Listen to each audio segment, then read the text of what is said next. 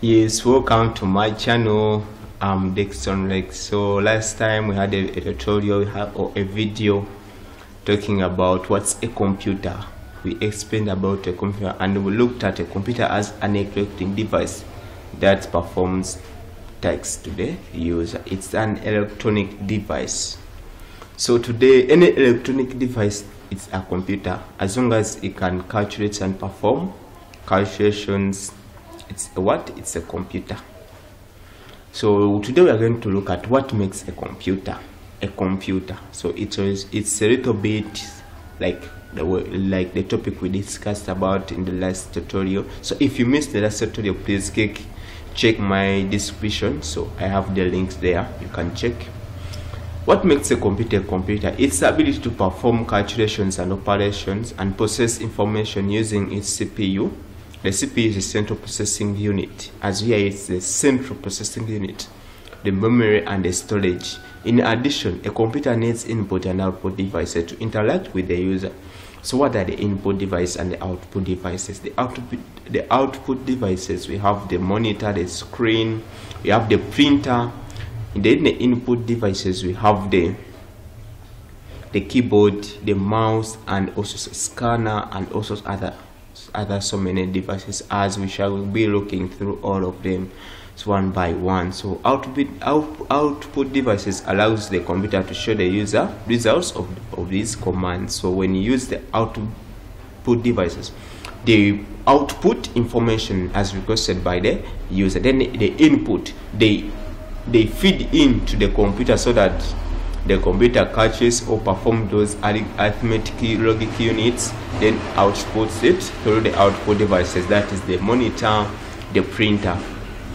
A computer also requires an operating system, which is a program that coordinates the computer's resources and allows the user to interact with it. So the operating system, what are the operating system?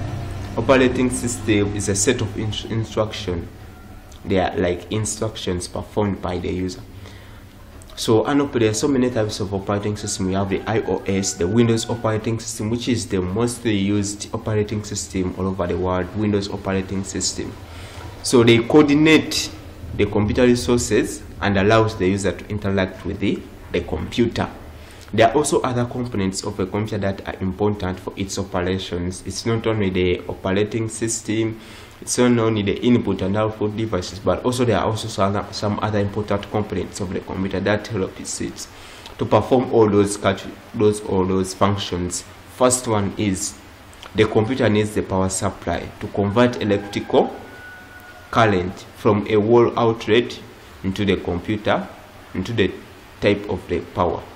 So the wall outlet, we are talking about the socket. So when you plug in your charger to the socket, so you get power or electrical current, it will be converted through the power supply. So that power supply helps to regulate the amount of power or current, electricity that is supposed to be used by the computer. So if your computer does not have the power supply, my friend, my brother, my sister, you may have so many different problems, and unfortunately you may have a shock. You may be shocked, or your computer may blast away. So you need the power supply. So it's so important on your computer. Don't dare tamper with it. A computer also needs the motherboard. Of course, the motherboard is where the CPU, the central processing unit, is attached. The operating system is also attached to the motherboard. The printer attached to the motherboard, but through the slots, there are those slots on the motherboard. So a motherboard is also something important, which is a printed circuit board that connects all the computer's components and allow them to communicate with each other. So the motherboard, it's like, as it's a mother. You see, when a mother gives birth to each and everything. Yes, right. Agree, yes or no, it's right. So also the motherboard, it's where all the components of the computer, all of them are connected so that they can communicate to each other and give someone information. Finally, the computer also needs the cooling fans. Yeah, the cooling fans, they help if at all in case the CPU, the central processing unit, is getting too much is getting overheated, so the cooling fan cools it to a required to the normal temperature. So don't tamper with the cooling fan. So in this I'll also going to practicals. I'll be showing you what is the cooling fan, what's the motherboard, what's the which operating system is it working with. So I'll also be doing those hands-on scaling. So if you're interested, come into the comment. You can visit my channels everywhere. So give me, you can share with me, so we can get in touch.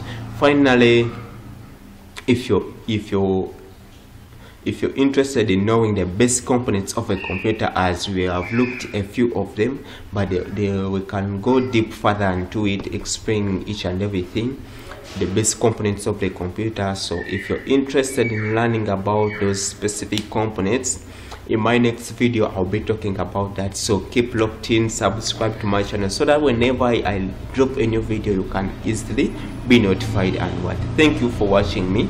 God bless you.